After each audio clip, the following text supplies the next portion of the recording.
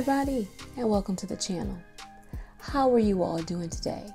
I hope that you are well, and if you are not well, I truly hope that you find yourself in a place of being well real soon.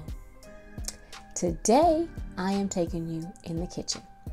I received a package in the mail just a few moments ago that I've been waiting for quite some time, and I am so excited to share with you how I make my very own vanilla extract. So, let's go in the kitchen.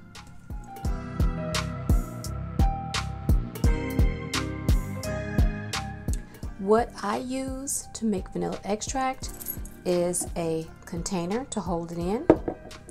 I use vanilla beans and I use vodka. These vanilla beans are a Madagascar bourbon grade vanilla bean. You can use whatever vanilla bean you have available to you. These are the beans that I'm using. I have been cutting vanilla beans on my cutting board. It does stain your cutting board surface, so if you don't want your cutting surface to be stained, I recommend that you use a cover on your cutting surface. Now, my container, I actually had some vanilla extract in here that I decanted. That is right here. I actually made this a year ago and I decanted it into a larger container. So I still had a little bit left in this container. I'm not going to throw this away because it has some really good vanilla beans still. So I'm going to take my vanilla beans, vanilla pods out of the container, and I'm going to begin to slice them in half and put them in the jar. So let me show you doing that. Now I start with clean, fresh, dry hands. I've already cleaned my hands, and I'm going to take my vanilla pods out of the bag. And let me tell you guys, these smell so good. I mean, they have an amazing smell.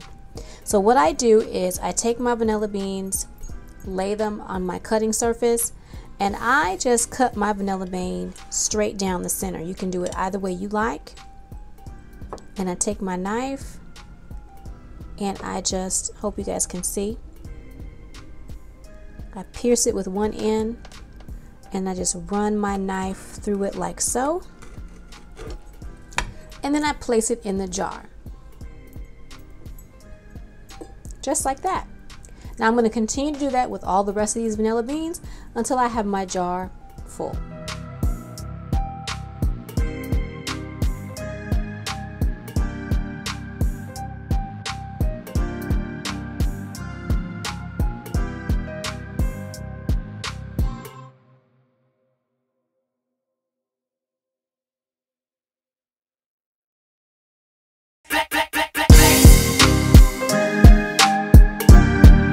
I chose to use all of my vanilla beans because I'm going to be going to the store and I'm going to be picking up a few more of this size container because I have more tinctures back here that I want to bottle up. So for right now, I'm going to use this container, and then when I pick up these in a few weeks, I will transfer it over.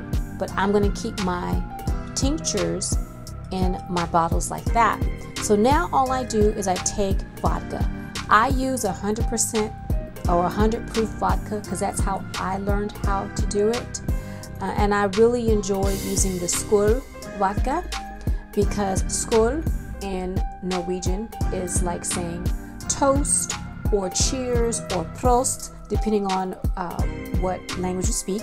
Also in German, Skål is like saying cheers. So I like it, so this is what I use.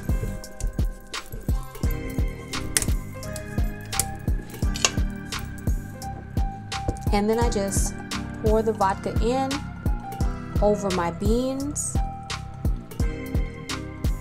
like so.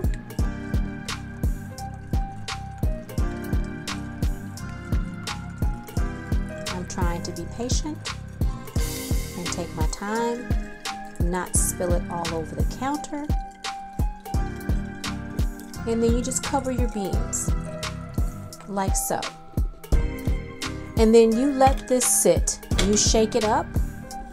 I shake it every day for about a month, and I smell it as it's beginning to basically mix with the vodka. The vodka is going to pull out all of the medicinal benefits out of the vanilla bean. And believe it or not, vanilla extract is more than just a flavoring for your food. It is a tincture. It has medicinal benefits and it is very good for you. I actually use it. Some evenings I'll put a little teaspoon of it in a cup of tea. I'll put a teaspoon of it in a couple of homemade hot chocolate, because I like double chocolate, dark chocolate hot chocolate, so I make that myself. And I will put a little bit in there just to give a little kick of flavor. Sometimes I'll put it in coffee if I'm going to have coffee for dessert late in the evening, because this is not the best to put in your morning coffee. But if you're not going nowhere, hey, toast it up, put it in your morning coffee. Far be it from me to be judgy. But yes, vanilla extract, it has a lot of beautiful benefits in your kitchen, more than just cooking during the holiday season. I'm going to put some information in the description box below, and I hope that you take an opportunity to make yourself some vanilla extract just like I did here today. So I hope you enjoyed this video. If you did, do me a favor, share this content, give me a thumbs up, subscribe if you like, and until next time, I hope you all are having a good day. Bye for now. I almost forgot. Bonus! I forgot to shake it for you guys and to tell you why I slice my beans in half. I slice my beans to be able to quickly plump them up.